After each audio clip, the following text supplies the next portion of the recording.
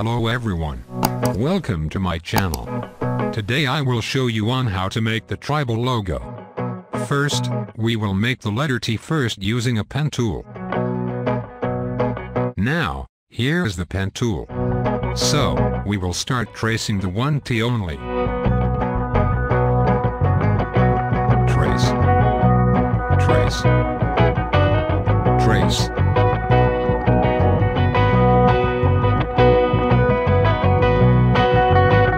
Now that we have letter T, we will copy the four remaining. So we will go to Effect, Distort and Transform, then Transform. To be accurate, we should know what angle to put here. To compute the angle is very easy. We will go to Calculator. So, 360 divided by 5. I divided it by 5 because there are 5 T's in the tribal logo. 360 divided by 5 equals 72. So I will put 72 for the angle. There is a 1 T already. I will add 4 copies of letter T.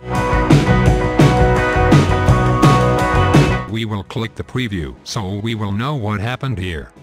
So let's start. You cannot use other commands except horizontal and vertical for the adjustments. For the adjustments, there's no specific number.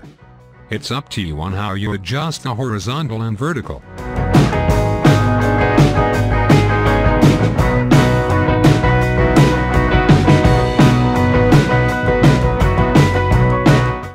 It's done. Click OK.